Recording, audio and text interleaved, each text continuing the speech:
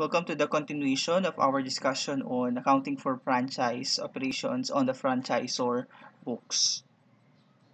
So we ended on the classification, which is the franchise fees. These refer to the fees that the franchisee agrees to pay to the franchisor in a franchise agreement. So ito na yung i-account natin because these are treated as the revenues of the franchisor.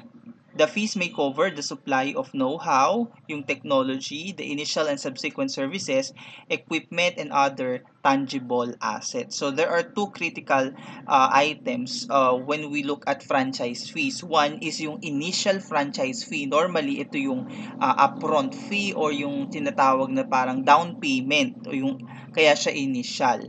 Kumbaga, this will bind the franchisee and the franchisor on the initial negotiations. So, andyan naka-itemize kung ano-ano yung items na normally ay kasama dyan. Okay? Obtain franchise right. Initial franchise is normally paid at the beginning of the franchise and are normally non-refundable. But it will be indicated in the problem if it is refundable or with other conditions. It allows initial franchise fees to be paid over an extended period of time and provide for the right of refund up to a certain amount. Okay. Next is, after the initial, syempre yung subsequent franchise fees, this will include your continuing franchise fees. Okay, what does a continuing franchise fees means? Ibig lang sabihin nito, yung halimbawa sa sales mo, merong 80% or 60% or 30% will be remitted to the franchisor as a revenue, kumbaga parang royalty ang dating, that is called your continuing franchise fees. These are normally represented via a percentage, 20% of the sales, ganyan, naka-indicate yan sa problem. So, yung kanina, the IFF, initial franchise fee, next is the continuing franchise fee. There are some items na yung sale of equipment and other tangible assets, kasi minsan, di ba, sa mga franchise agreement, halimbawa, bibentahan, for example, show my stall, may ibebenta sa yung equipment such as a stove or a steamer na kailangan para doon. So, yun ay babayaran mo din.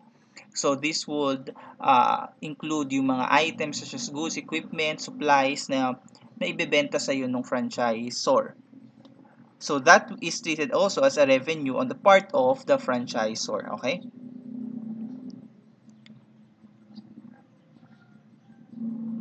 Okay, let us look at our illustration for the franchise fees. Okay? On January 1, ABC grants a franchisee the right to operate a restaurant in a specific location using ABC's trade name, concept, and menu over a 10-year period. The franchise agreement states an upfront fee of 1.2 million, which includes 200,000 for kitchen equipment.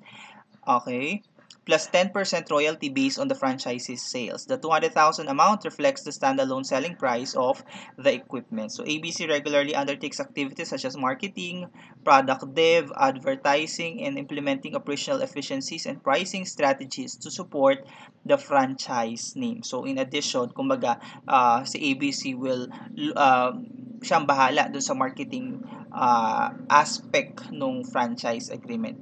So ABC delivers the equipment on Feb 1. The restaurant opens on April 1, at which the date license period starts to run. So, nung April 1 mag-start yung license period. The franchisee reports sales of 9 million for the year. So, how do we look at our journal entry in recognizing the transaction? So, some of the items here, yung step 2, will guide you as you look at your obligation. So, as at the conclusion, based on this, there are two separate obligations. One is the franchise license, and second, yung equipment. Kasi di ba may binibentang equipment for the franchise. Okay? Okay. Based on this, the equipment will be treated as a performance obligation satisfied at a point in time. Okay? Because that is a right to use. Franchise license, this is a right to uh, Since the license is distinct, ABC applies the specific principles to determine whether the franchise is an access or a use. The problem states that ABC undertakes activities, okay, that can validly expect its rights will change. Therefore, it is a right to access based on the criteria. It is a right to access. So, when it is a right to access, it is a performance obligation satisfied over time. Yung franchise license. Okay? Okay, tingnan natin. Yung upfront fee is 1.2 million, 200,000 para sa equipment and 1 million for the balance. So 10% yung royalty diyan. So how do we recognize the journal entry for the transaction? So on January 1, you debit cash, credit contract liability 1.2 million. This is to record the receipt of the initial franchise fee. So ikaw yung franchisor, naka-receive ka. Pero ang recognition mo pa lang dyan is contract liability. Dati, on the previous standards, this is UFF or yung unearned franchise fee. Essentially, parehas naman silang liability, pinalitan lang yung terminology.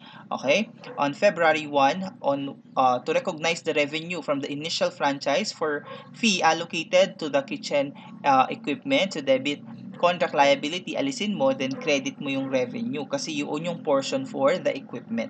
So, una, sinet up mo muna yung contract liability for the entire franchise and then tsaka mo siya ni-reclassify doon sa separate item, yung equipment.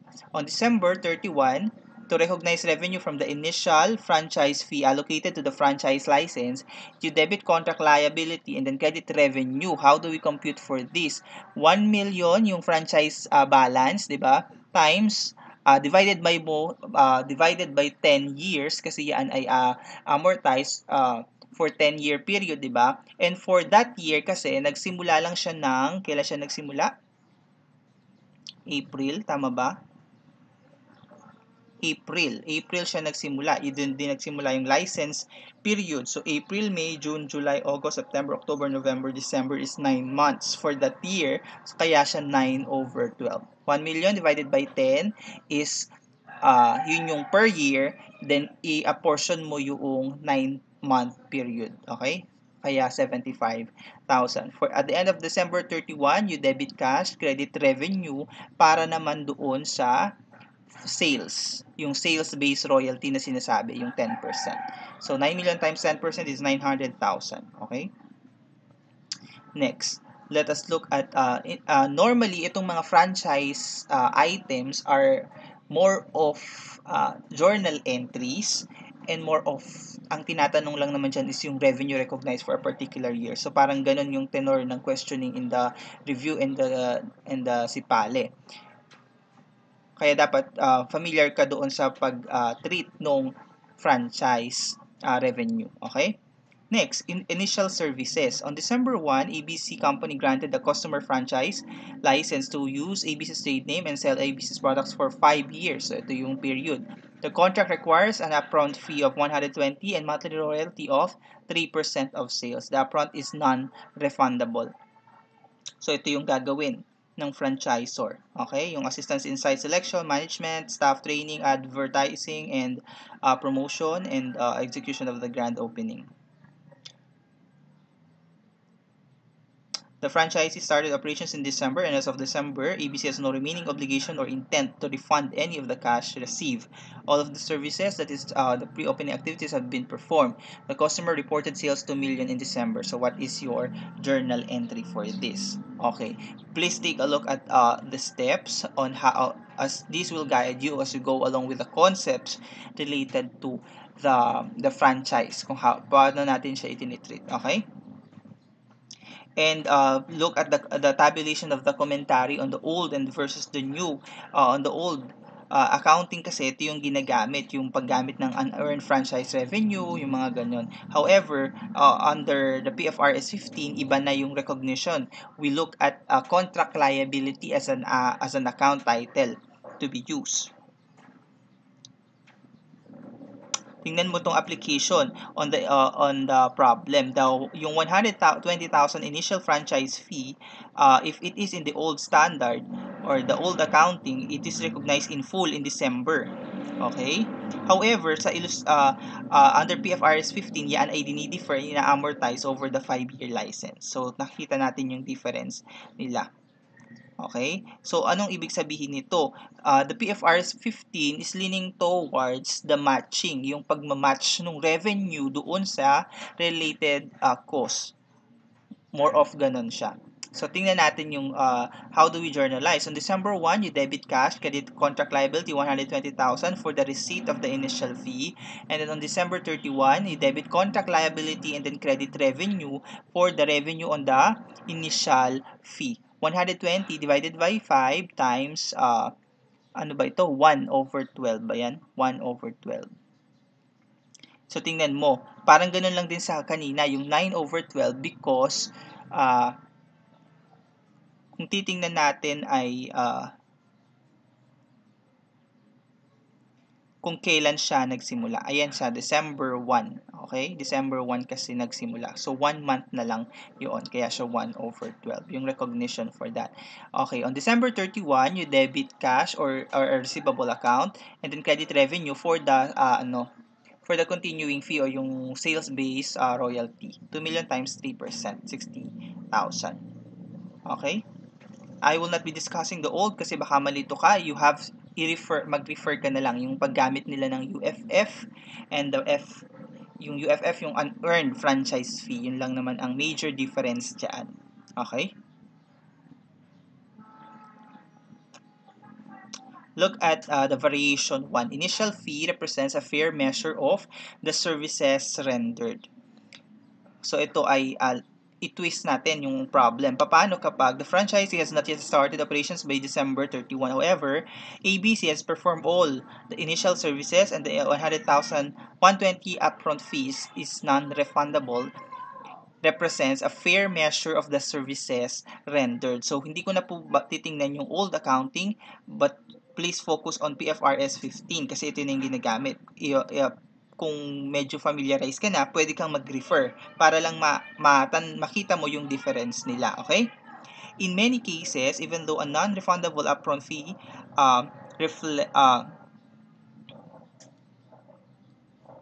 reflects on an activity that the entity is required to undertake at or a near contract inception to fulfill the contract, that activity does not result in the transfer of a promised good or service to the customer. Instead, the upfront fee is an advance payment for future goods or services and therefore would be recognized as revenue when those future goods or services are provided. Okay? So, tingnan mo kung bakit ganito at i-compare mo dun sa old accounting. Next, the 120,000 initial franchise fee is deferred and amortized starting from the date the franchise is able to use and obtain the economic benefits from the license and the contract until the contract expiration. So, pansinin mo lang na under the PFRS 15, meron siyang tinatawag na yung initial services as administrative tasks. Kasi walang ganito doon sa old accounting natin. Let us take a look at variation 2. So, ito yon. The franchise contract explicitly states that the 120,000 upfront fee is consideration for the initial services and the sales-based royalty is consideration for the grant of license. ABC assesses its performance obligation in the contract and determines that it has two separate performance obligations. One is yung initial services and second, the granting of license. So, si ABC, meron siyang dalawang obligation. Una, yung mag-provide ng initial service na naka-identify at yung grant ng license. Okay? So, how do we recognize this? The 120,000 upfront fee is recognized as revenue in 20x1 because it's in this case, the initial services are distinct and therefore form a separate performance obligation. So, kung mapapansin mo, kanina, deferred and amortized. Yan. Diba? Pero dito, since this is a distinct item, siya ay recognized as a revenue in 20x1. Okay?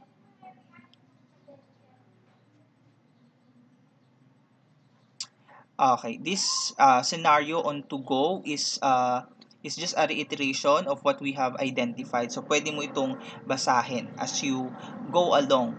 This is an additional discussion related to the recognition of initial franchise fee and the continuing franchise fee. Ang basic logic lang naman na pine-present niya dito ay yung pag-treat ng initial services as administrative task, yung 150,000. Okay? Then may 80% of yung ito yung royalty o yung sales based royalty. Okay, I think I have to end the discussion by here. On the next succeeding video, we will be ending the discussion on the franchise, starting on the allocation of variable consideration. Thank you.